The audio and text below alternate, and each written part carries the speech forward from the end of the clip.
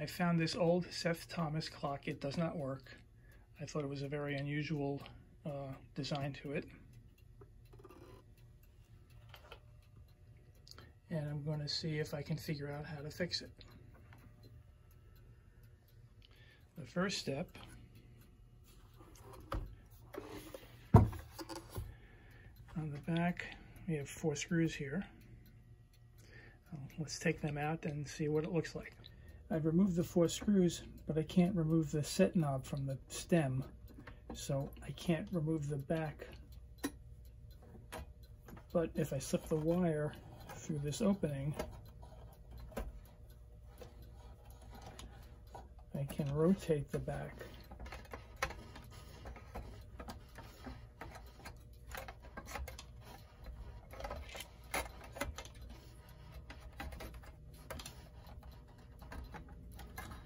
All the way around.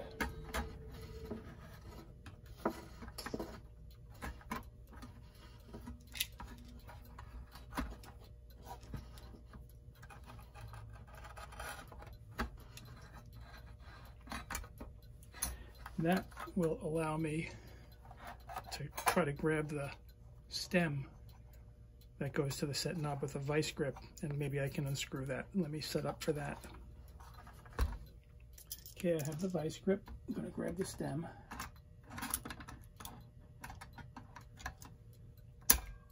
And what I found with a lot of these old clocks is the set knobs are on, it's a reverse thread. That is, rather than righty-tighty and lefty to loosen, it's the other way around. So I'm going to try to rotate this to the right to loosen it.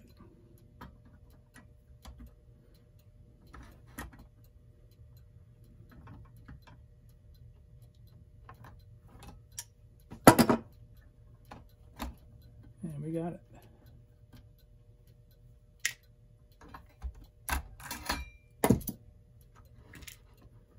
Okay.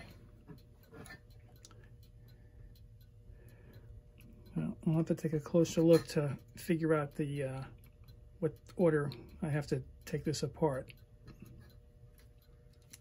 What I'm seeing, and I don't know if you can see it as well, is there's a nut on the side holding it here and here, as well as some bent tabs on the inside. That looks to me to be what's holding the whole mechanism into the faceplate. And I think if I take off these nuts and bend up these tabs, everything should come out.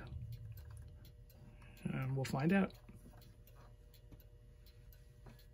First, I'll remove the 2 nuts.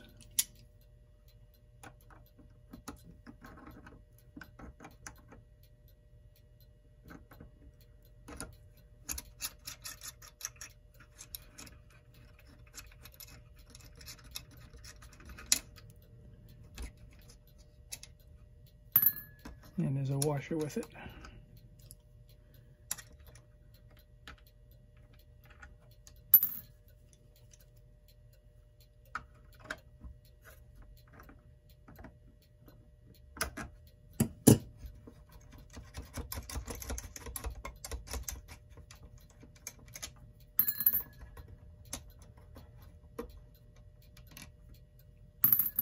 Next, I'm going to pry up the tabs and see how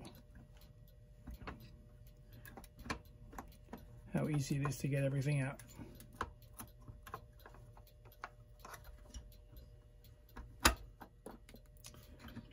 It's going to take a couple of minutes to bend up all of these tabs properly, so let me do that and then we'll come back. So I've bent up all of the tabs. There were 2, 4, 6 of them. And what I've noticed is that what the nuts on the side did was it held these little side pieces in position. So I can remove that.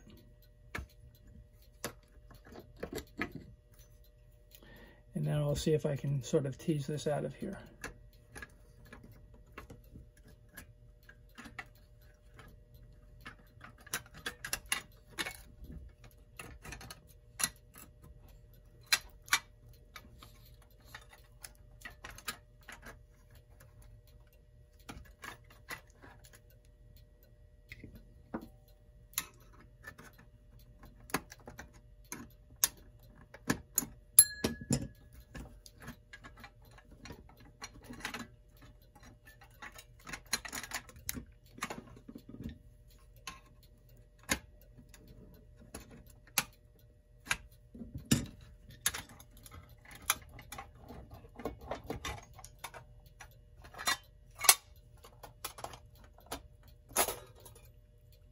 you go.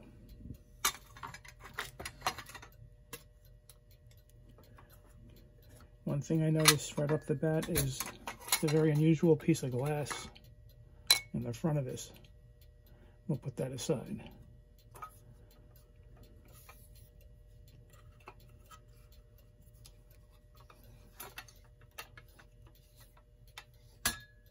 Okay.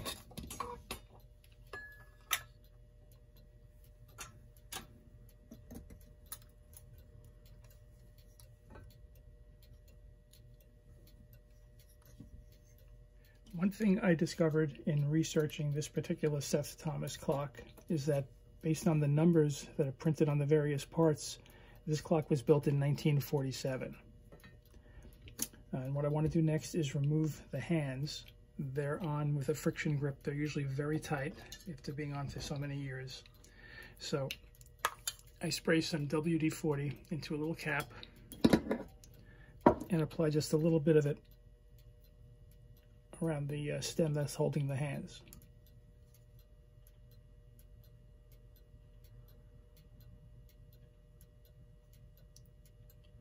And I'll let that soak in for a good 10-15 minutes, and then we'll come back. The hands have been soaking now for several minutes. We should be able to pry them off. I should also mention that the official name of this clock is the Seth Thomas Baxter electric desk clock from 1947. So just pry up the hands with a little screwdriver.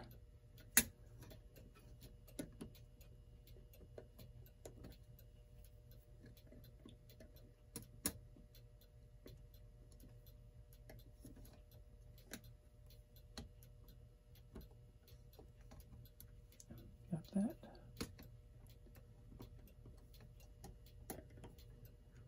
Usually the second hand is the hardest to get off.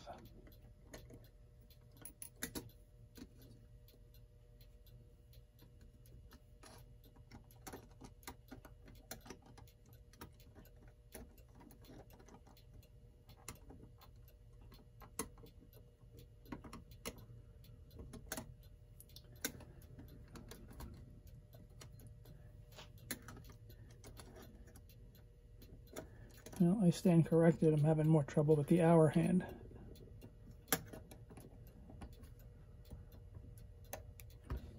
I may have to reapply some of the WD-40 around it and give it a few more minutes.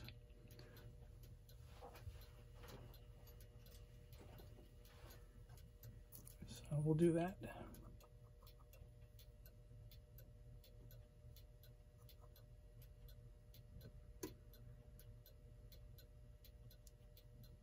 Okay, let's see how that does. Okay, I've given the hour hand a few more minutes. Let's see if I can pry this off now.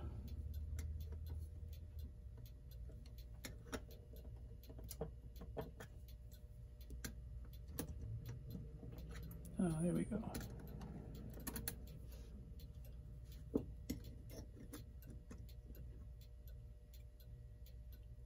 Okay. Now we'll take a close look at the mechanisms to figure out which way to take this apart. And this is a good spot to start taking some pictures so you know what this looks like when you're trying to put it back together.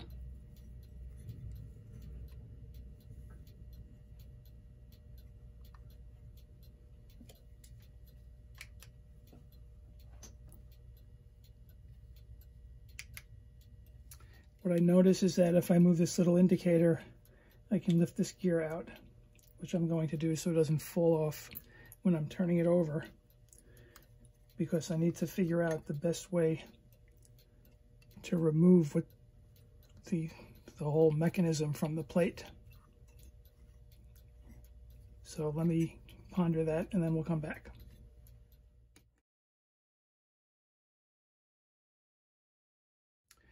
First, I'm going to take off these 3 nuts.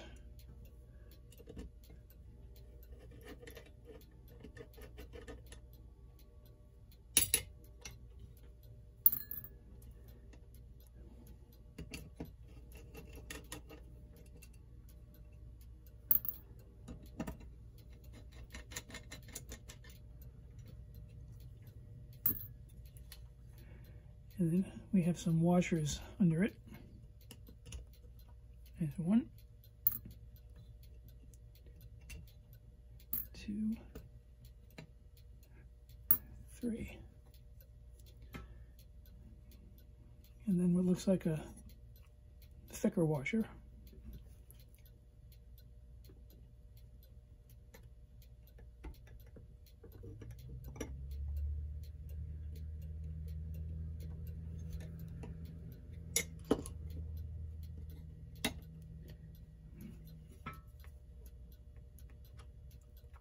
Which seems to stay intact, but I can lift the whole thing out.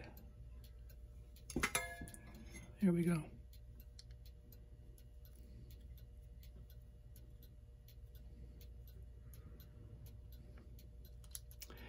Okay, the next step is going to be to try to get the motor out from this part.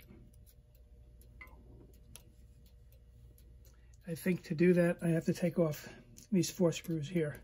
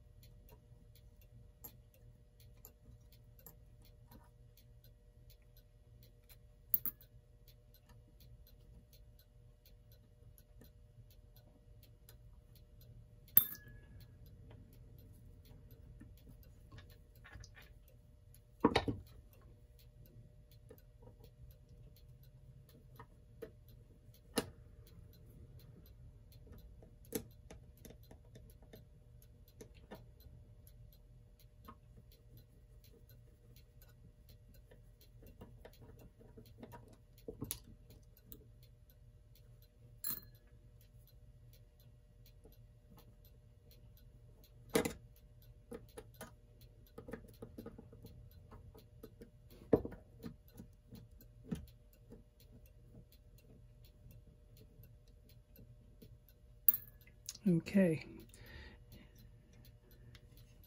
now we'll lift off the plate to see what we have.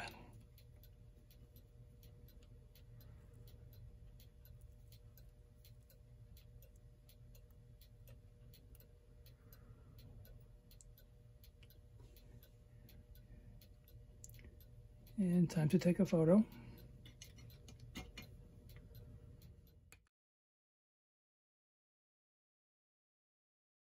Something to note is that each time I remove a piece, I would plug the clock back in to see if it's running. So far, it has not run at all. I did notice that although I could freely turn the hour and the minute hand, I couldn't budge the second hand. Once I removed this piece, I tried again plugging it in, and obviously it wouldn't work because this is part of the whole power circuit. But with this piece off, the second hand, when I attached it, I was able to freely rotate it. That let me look more closely, and I discovered the gear inside of here quite gunked up with old oil or dust, whatever. And I was able to remove this and just clean the inside here, clean this up, lubricate it a bit with some synthetic clock oil. And when I placed this back into position, the second hand not only was freely spinning, but when I plugged it in, it was working. So at this point, I'm just going to clean up the gears as best I can. I don't have to disassemble this any further, I think.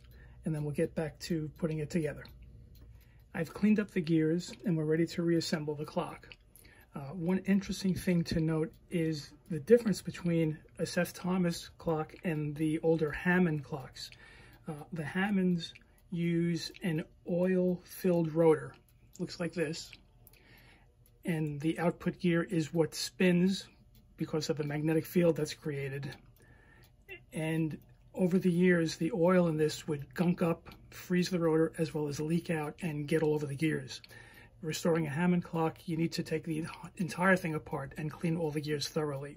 What I've noted with the more modern Seth Thomas clock, if you want to call something from 1947 more modern, instead of having the oil-filled rotor, it uses what, to me, it looks more like a flywheel type of a gear. And when this is set into the housing where the magnetic field is created, there is no oil to leak out, which is why when I opened it up, it was really very clean, just a little bit of dust and debris deep inside, which once I got rid of, and the clock began to operate. So at this point, we will reassemble the clock.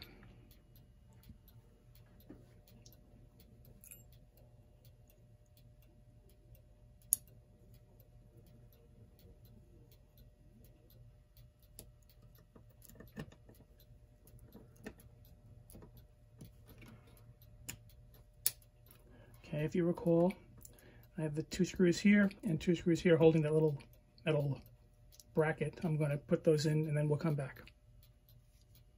I've put in the 4 screws along with the bracket. The next step is to attach the mechanism to the front plate.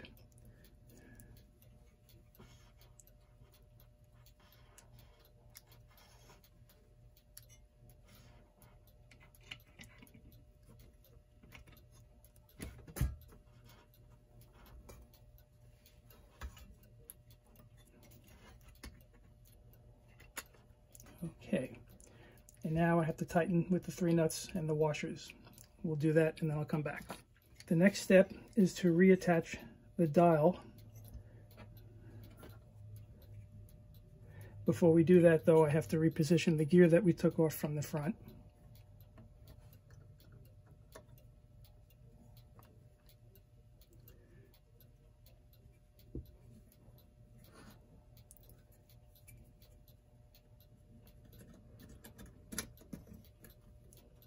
And I have to bend these little tabs back down to secure it. So I'll do that and then we'll put the hands on next. Now I position the hands starting with the hour hand.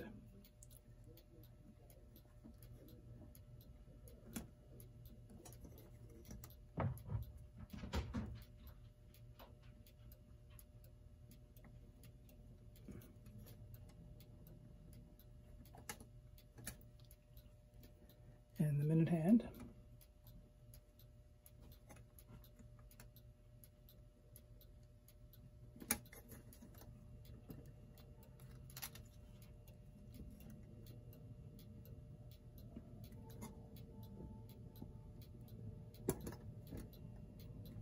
And the second hand.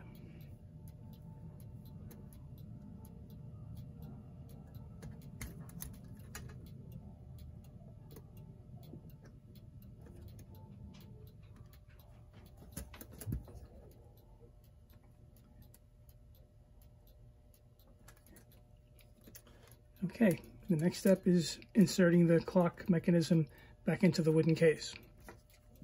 I noticed on the wood case that a couple of pieces were loose in a corner. So using some wood glue, I glued it together, tightened it up with a few rubber bands. I'm going to let this sit overnight.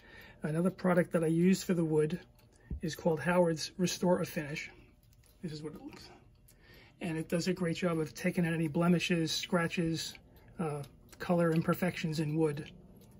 And it really brought up a nice luster on it.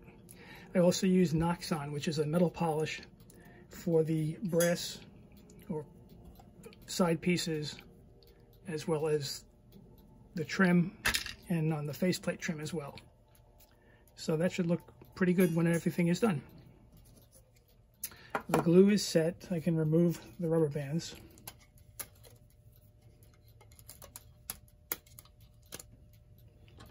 And the next step is to put the front face plate on.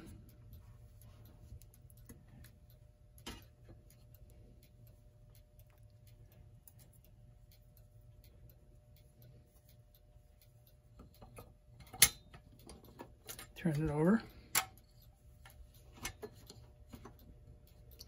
And now we're going to fit the clock inside of it. The first step is putting the glass back in.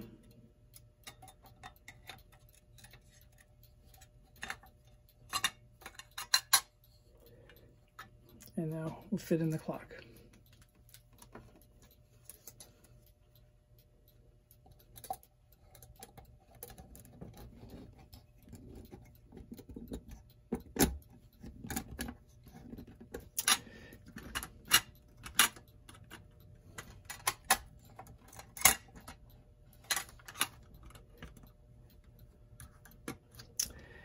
Now I have to rebend all the metal tabs here to hold it all together. That'll take a bit, so let me do that and then we'll come back. I folded all the tabs down and secured the clock inside the case. I placed the nuts and the washers on the inside and the outer plates as well. Everything is nice and tight. And the next step is to secure the back plate. You have to tuck the wire in. The plate goes on. We have to replace the set knob.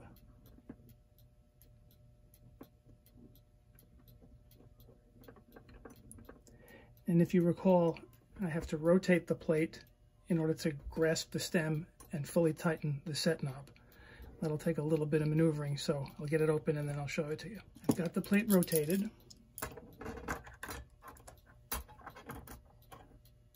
Grab the stem, and again, turn to the left to tighten.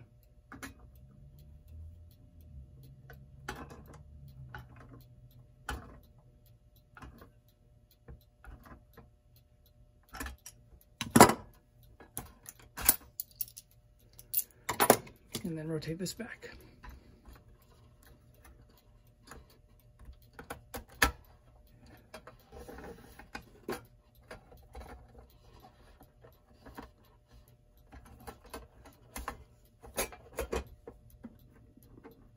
Good. And now we put the 4 screws back in. And that should complete the job. The 4 screws are in. Let's plug it in and see if it works.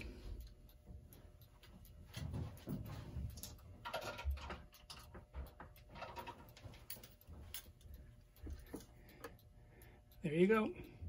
The Seth Thomas Baxter desk clock from 1947.